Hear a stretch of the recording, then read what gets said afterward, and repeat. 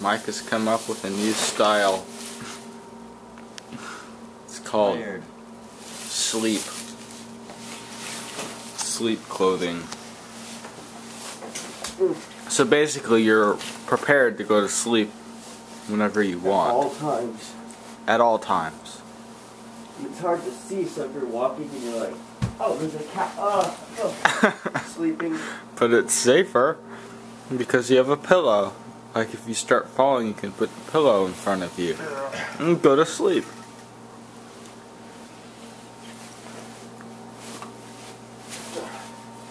But at the same time, it's more dangerous because this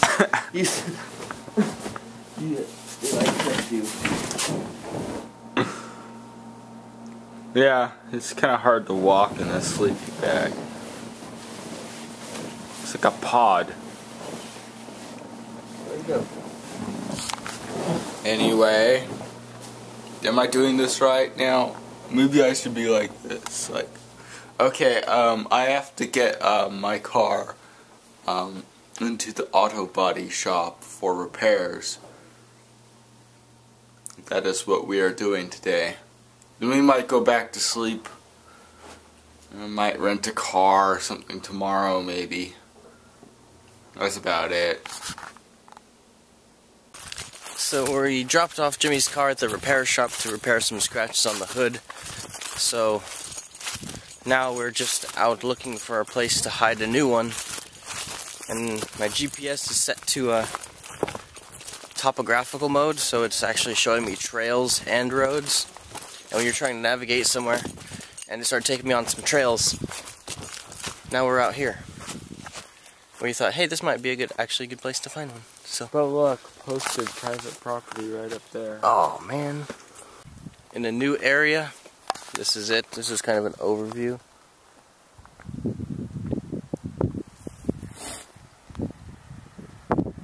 So the last place we were at, we found out, is actually like a target shooting range. So we're not gonna put one there. That's kind of dangerous. But this place says target shooting prohibited. So like, that's a much better place. And it used to be a road, I think, like that way and this way, but it's now an abandoned road, and it's kind of turned into a hiking and bicycling trail. So we're gonna hide this and that somewhere. It'd be cool. This area shows evidence of flooding and is surrounded by blackberry bushes, as you can see. So it's a no-go for hiding these things.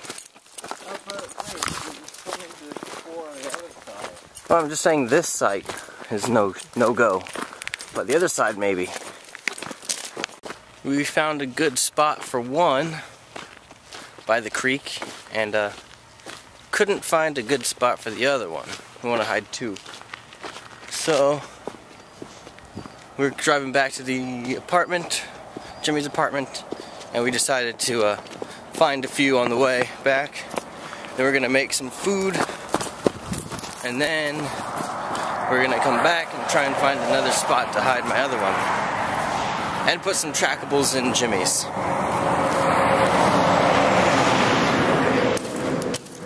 Talk to you later. Yesterday, when we went shopping, we got some guanabana nectar. I don't even know what this is, but we got some. Jimmy's gonna record my initial reaction to it here. So, does it say to shake or not? I'm not sure. 20% juice, that's better than most juices. It doesn't say to shake. But I will.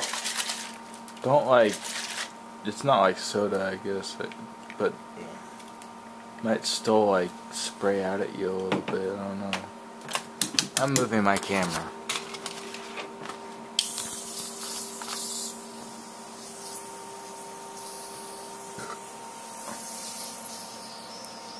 Made a noise. It's done. Okay, smell. Smells kind of like pineapple.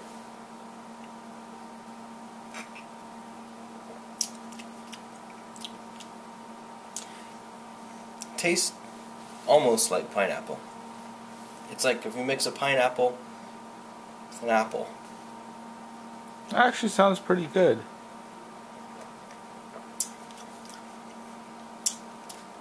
I like it. Cool. It's good to try new things, like guanabanas. I don't know how to explain it though. So this is an interesting situation because this is a geocache that I have found that Jimmy has not. And we're in Redding, which is where Jimmy lives. And I'm 3 hours away. So it's kind of weird that there's a cache that I have found that he hasn't. And now he's looking for it. It's kind of like when I found, when I found the UPS one. Okay, he's getting closer.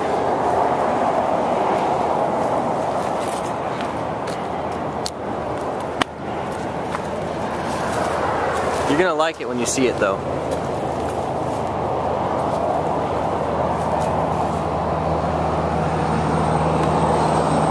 You had your hand on it, Jimmy. Where? This? This? Do you notice anything strange about that? No. It's not connected to anything. Why would that be there if it's not connected to anything? But how do you get the connection to this?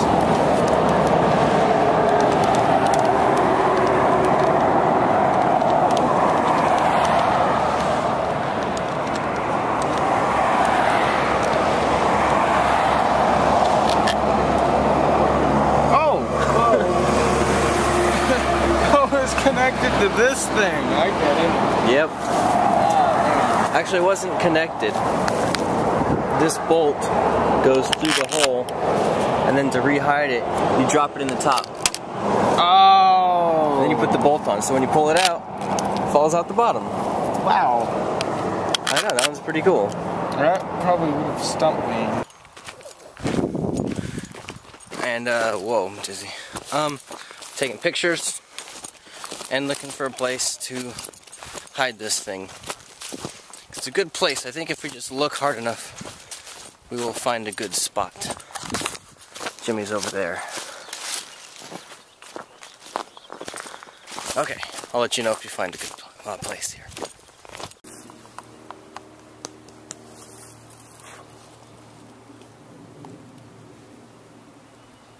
Hello. It is hidden at the base of that tree in a little hole. There's blackberry bushes surrounding it, very rough terrain, and there's not really any trails.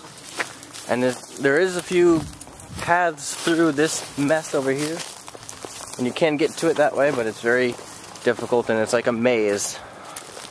With ants and bugs and Mosquitoes. mosquitoes. There might be other dangerous creatures during the summer, like possibly snakes and Mountain lions. deer. Don't underestimate the They're strong. power of deer. They're very strong. They can jump high. They can jump high.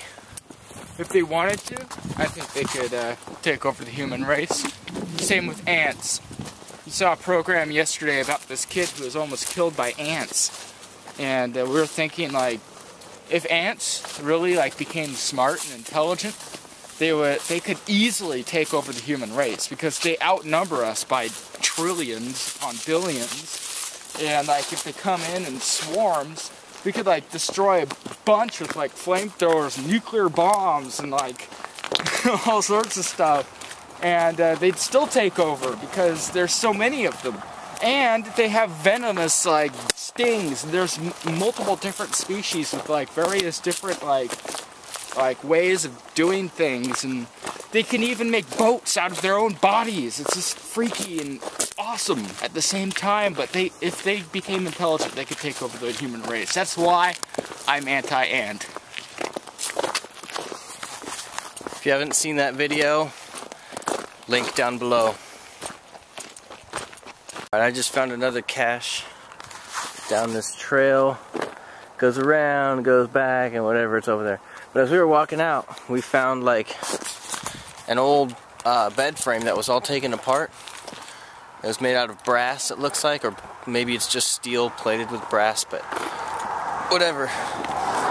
We decided it looks kind of ugly just laying there in the grass. So we turned it into a modern art project.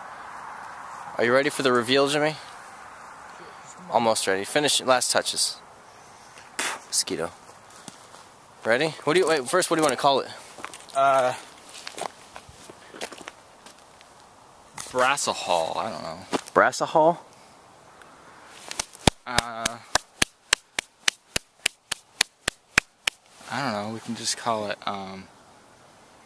Brast. Brass bedspread. Okay, ready? Here it is. Artwork. There it is. Should do a 360 view.